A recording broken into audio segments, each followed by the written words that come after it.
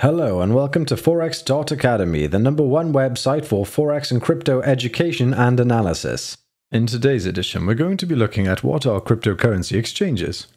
Cryptocurrency exchanges are online platforms where users can exchange one cryptocurrency for another. The exchange rates are based on the market value of the given assets at that moment in time. Most cryptocurrency exchanges allow for crypto-to-crypto exchange, while some even allow trading fiat for cryptocurrency and the other way around. An important thing to notice is that cryptocurrency exchanges are not cryptocurrency wallets or wallet brokerages. Cryptocurrency wallets and wallet brokerages allow their users to buy and sell a small range of popular cryptocurrencies. There are four main types of cryptocurrency exchanges: traditional cryptocurrency exchanges, cryptocurrency brokers, direct trading platforms, and cryptocurrency funds. Traditional cryptocurrency exchanges are all exchanges that act like traditional stock exchanges. Users can buy and sell their assets based on the supply and demand, which create market prices. The exchange rate acts as a middleman in the process and charges trading fees for transacting. While most of these exchanges only exchange cryptocurrency, some allow users to trade fiat currencies for cryptocurrencies. These exchanges can be centralized and decentralized. Centralized exchanges are run by third parties and hold its users' keys.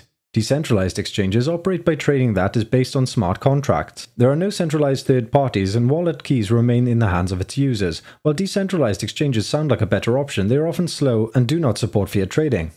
Cryptocurrency brokers are website-based exchanges that allow its users to buy and sell cryptocurrencies at a price set by the broker rather than the market.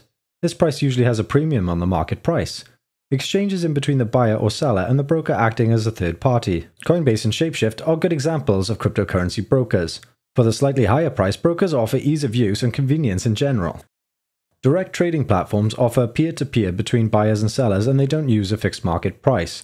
They let sellers dictate their exchange rate while buyers find sellers they like and perform over-the-counter exchange. Many decentralized exchanges work this way, but most of them still fall under the traditional exchange category. LocalBitcoin.com is a great example of a centralized peer-to-peer exchange that allows fiat to crypto exchange. Cryptocurrency funds are professionally managed cryptocurrency asset pools.